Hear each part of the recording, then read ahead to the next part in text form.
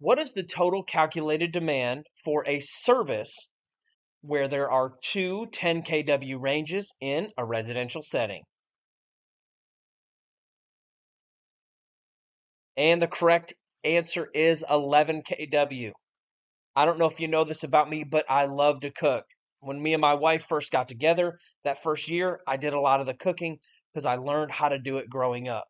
Over the next few years, while my mother was still alive, she learned how to cook with her. And now she is one of the best chefs that I know. But to answer this question, thankfully, we don't have to do any calculation at all. We get to use one of my favorite tables in the NEC, and that's table 220.55. This is a much more complex subject, and if you want to head over to electricalcodecoach.com, you can learn all about the nuances of the three different columns, how to apply them all, and you can learn that absolutely for free if you'll just click on the free version and go to about week 4. You'll find this full lesson. But today, let's answer this individual question. When you're looking at this table, you're going to look first at the left-hand side and find your number of ranges. In this case, we have 2 ranges. So we're going to go down to where it says 2. Then we have to ask the question, which column am I going to be using? Am I going to be using column A, column B, or column C? Well, that is actually decided by the rating of one of the ranges of the individual range if they're all of the same kW, and in this case, they are both 10.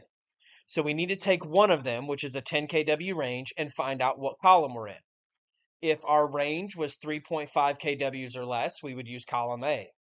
If our range fell in between these values, which is 3.5 to 8.75, we would use column B. And then our range is a 10 kW and it falls in between these values. That lets us know that we need to use column C throughout this entire process. We're going to start on the left-hand side and find our number of ranges, which is 2. Then we're going to cross over to column C and we'll find that the values in column C are not a multiplier, a demand factor. They are in fact a replacement value. So after we do all of this work, we're going to find that the actual demand that you would calculate for a residential service for two 10 kW ranges is going to be 11 kW. I am the electrical code coach, and my bargain is that these videos will add value to you, and you will in turn add value to others. Let's get to it.